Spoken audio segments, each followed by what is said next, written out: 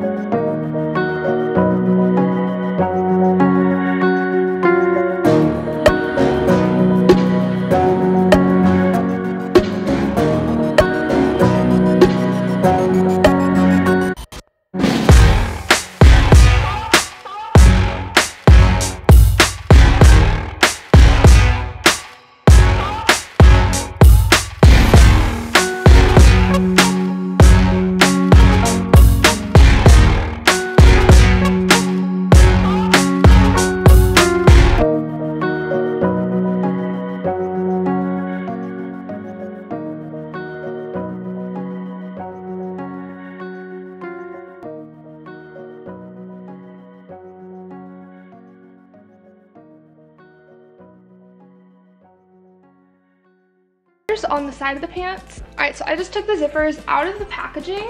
So what you're gonna wanna do is put this end at the top. So whenever you have the flares, you can just like unzip them and they'll be like a V. Because if you do it like this, that's not gonna work. It'll be like a backwards V and you don't want that. So you want to have like this part be at the top. All right, so here's what the plan is. So I just cut the seam all the way from the hem all the way to the bottom of the pockets. So it is as long as the zipper. And what I'm gonna do next is place the zipper. I'm gonna place it upside down on top of one side of the cut that I just made. And I'm gonna pin it to that one side. And then I'm gonna do a single line of stitching. I have never sewn a zipper before, so I just watched a YouTube tutorial, so we're gonna hope that this turns out okay. I am going to be sewing the zipper on this side, and I pinned it on the other side because they didn't want the pins to be in the way of the stitch.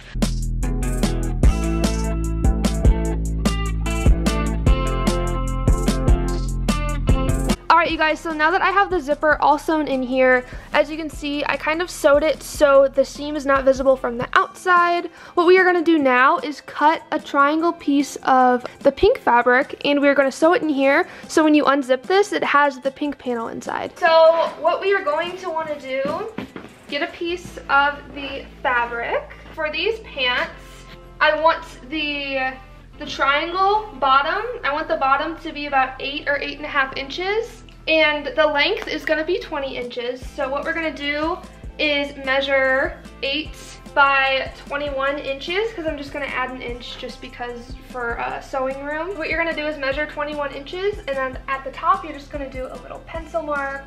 So you're just gonna cut it the length and the width that you want it. Don't worry about cutting it into a triangle, just cut a rectangle for now.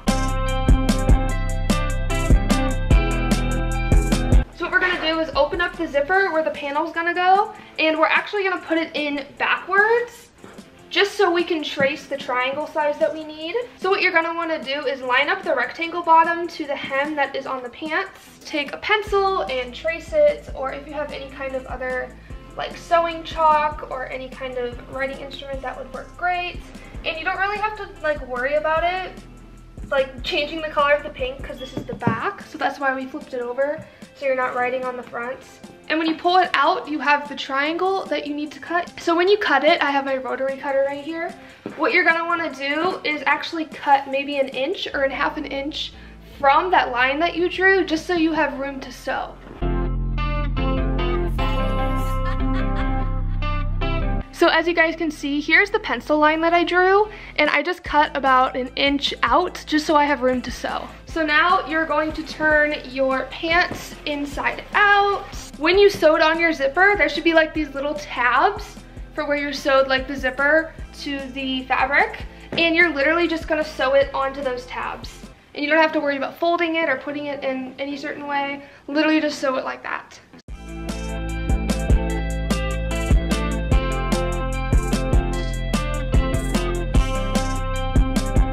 Alright you guys, I just finished sewing the sides of the pants and they turned out so good. I'm so proud of myself. These literally look so amazing. So here's what they look like up close. On this one, I cut the hole too big, so there's a little bit like of a pink area there, but it's no biggie. So all the stitching is on the inside, so you don't really see any stitching on the outside. And here's what they look like open, and then you can go ahead and zip them up too, and then you have the like original pants and you just have a zipper down the side. But like, I'm literally so proud of myself. Is this not like the cutest thing ever? I don't know if I gave like a good tutorial on how to make like the zipper flares, but I think I definitely want to make like a separate video where I just show you guys like very in detail how to make like zipper flare pants. So I'm gonna go ahead and probably make that video next after this one. So here is the zipper flares. So I just cut all the little fabric straps that I'm gonna be using to make like the little pieces of fabric that the O-rings and the D-rings are gonna hang on. So just like these little pieces that the O-rings are gonna hang off of. That's what I'm going to be using these for. The dimensions for these are 3 by 6. And what I'm gonna be doing is taking it again and just folding it hot dog style. And then I'm gonna sew this, and then I'm gonna turn it inside out.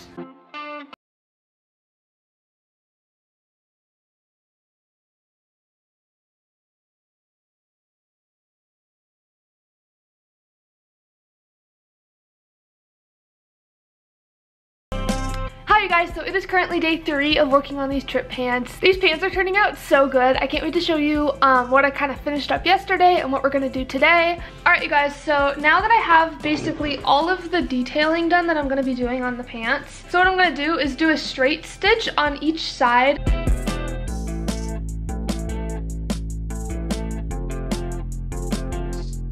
Alright, so after sewing the straps, here's what they should look like.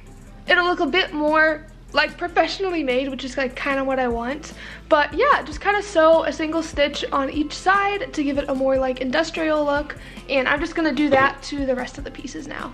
Alright you guys, so I just finished cutting all the pieces that I'm going to be putting on the pants, and I really loved how they turned out after I did the stitching. It looks much more professional and so much nicer than it did before, so I definitely recommend doing that.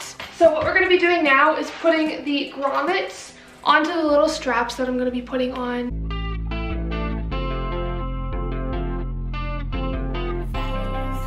Alright, so I just did the first grommet and it looks like this. I think you kind of see how it's like bowed. I don't know why that happened, but maybe I'm going to try and not do that in the second one. Alright you guys, so now that I've put all the grommets in these straps and they look absolutely amazing, I'm going to go ahead and put these on the pants. So at the top, I just did a zigzag stitch and I just folded it over the back so it has like this clean look at the top. So now I'm going to be sewing the O-rings onto the little attachments that I'm going to be putting on the pants.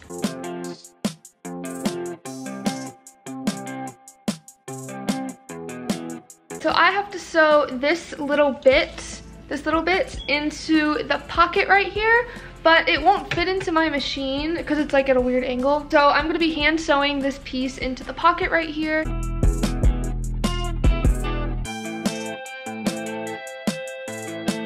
So I just finished making the straps that I'm gonna put on the pants. So on the straps, I did the same thing that I did with all the other pink parts that I'm putting on the pants. I basically just did a single stitch on either side just so it looks like a little bit more professional. So I do have my 2 straps that I'm gonna hook on the pants now. So there is the 2 straps on the O-ring that will be on the back of the pants. And there it is on the pants. So now I'm going to put the other swivel hooks on the other end of the straps.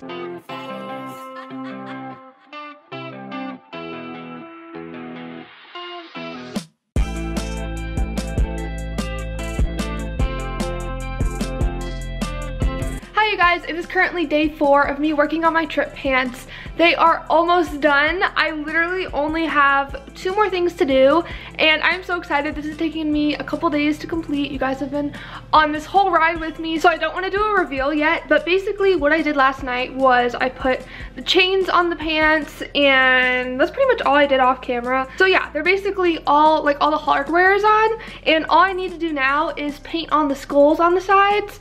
And for the panel, the pink panel on the bottom, I don't think I'm gonna do the little black skulls. I feel like it wouldn't look good with like the big skulls already on them. So all there is left to do today is paint the big skulls on the pockets, and I wanted to make my own version of like the Tripp tag, like the iconic Tripp tag, but have it be my name. So once it's all done, I'm gonna go ahead and do a final reveal for you guys, and then I'm going to take some pictures for Instagram. I'm so excited to start painting. I'm gonna go ahead and start that right now. So in regard to the paint that I'm going to be using for the pants, I don't have a pink that's going to match exactly the color of the straps, but I'm going to try and mix it the best I can. But the brand that I'm going to be using and the brand that I use for all of my fabric painting projects is Jacquard textile paint. It works well in the wash. I use it for all my pants painting projects. So I have red, white, and neon pink here, and I'm just going to try and mix it the best I can to match the color of the straps.